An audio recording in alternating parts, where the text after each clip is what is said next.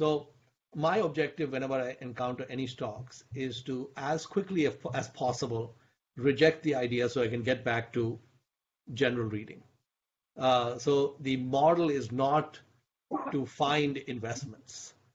The model is to find the flimsiest reason to say no. And as soon as I get to the first reason, I'm done and I move on. And usually, two things work pretty well for getting rid of stocks really fast. The first is circle of competence. You encounter, like, I mean, if I look at some pharma company or something, it's gone. I mean, I don't even need to look beyond the name. It's gone. Um, and the second is that if I think I have some understanding of the business, then the second is I look at very quickly the market cap, earnings, just some metrics on valuation, and I'm talking about less than 60 seconds. And once I see that it's not at a P of 1, it's gone as well. So basically, we want to, or at least I want to, get rid of investment ideas for the flimsiest reasons as quickly as possible. And let's say some stock is really cheap. It appears to be within my circle of competence. Then for 1 minute, I'll go to 5 minutes. I'll give it 5 minutes. And again, to find something where I can just get rid of it. And if I cannot get rid of it in 5 minutes, then I'll give it 15 minutes. And all these exercises are designed to get rid of the stock as soon as possible. And the inversion of that is that I'm only looking for, if I can find 2 or 3 ideas in a year, I'm done. And I mean, I think in daily emails, which I get in my folder, I think on a typical day, there are like at least 3 or 4 stock tips in that folder. And within the 900 seconds of processing the folder is those 4 stock tips.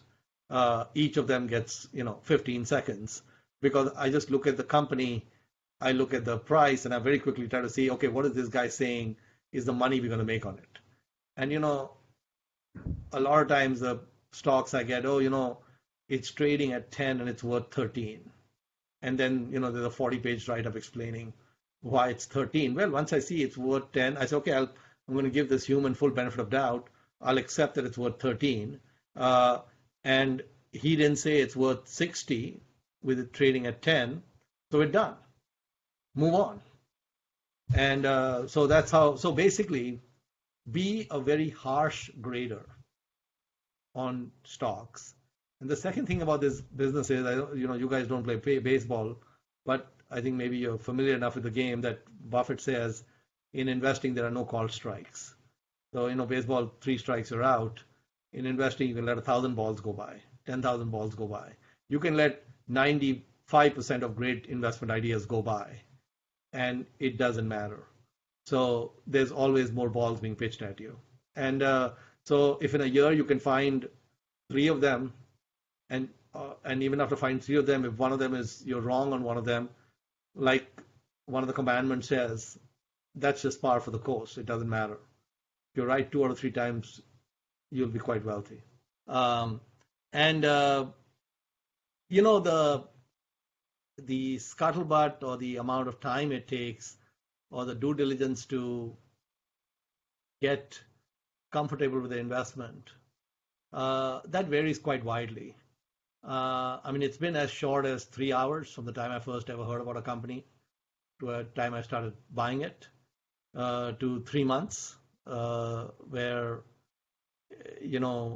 like I think when we made the investment in Fiat Chrysler in 2012, I hated that industry so much.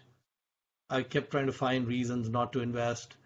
And after 3 months of digging, I capitulated and bought it. And it's been an 8x since then. So basically, the thing is, it varies. It just depends on the business.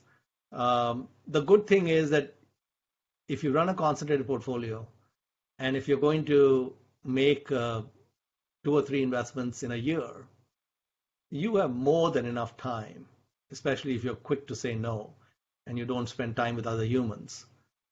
you have more than enough time to basically do all the research you want to, um, you know, even kick the tires as you want to, and so on. So uh, that's the Buffett model, and so I think many of the things you'll hear or you'll see with the way I operate. First of all of these were copied from Warren, so I didn't come up with any of these. But it is not the way the industry operates. And in my opinion, the industry operates stupidly. Um, and uh, and so many things, no team, no management fees, um, doing all your own work, concentrated portfolios, all of these things. This is the path to nirvana, and that's what you want to be getting to, and that's what you want to be doing. If we had a perfect crystal ball, and which told us what the risk-free rate of return is going to be for the next 20 years, then that would give you a basis to come up with a discount rate. That would be the right way to do it. But we don't have crystal balls that tell us that. And Charlie Munger also says that he's never ever seen Warren do a discounted cash flow. I already told you, thou shalt not use Excel. I know that in your time at LBS, you have never turned on Excel, and I'm so proud of you. Uh, so the thing is that we are not really going to fixate on stupid things like discount rates. What we want is obvious no-brainers hitting us over the head with, in the US, what we would call a 2x4. Something you'd buy at Home Depot. So basically, when I was looking at, let's say, Fiat Chrysler in 2012, I've never run a DCF. I mean, I think DCFs are, for the birds. I mean, the market cap of the company was $5 billion, and I thought in maybe 5-6 years they'd make $5 billion a year.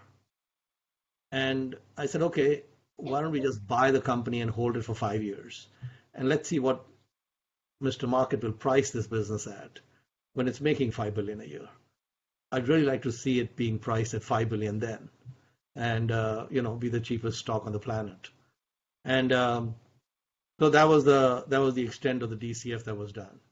And so basically what we're looking for is we're looking for very obvious no-brainers, wildly mispriced, severely undervalued opportunities. That's what we're looking for. And we want to be harsh graders and say no to everything else.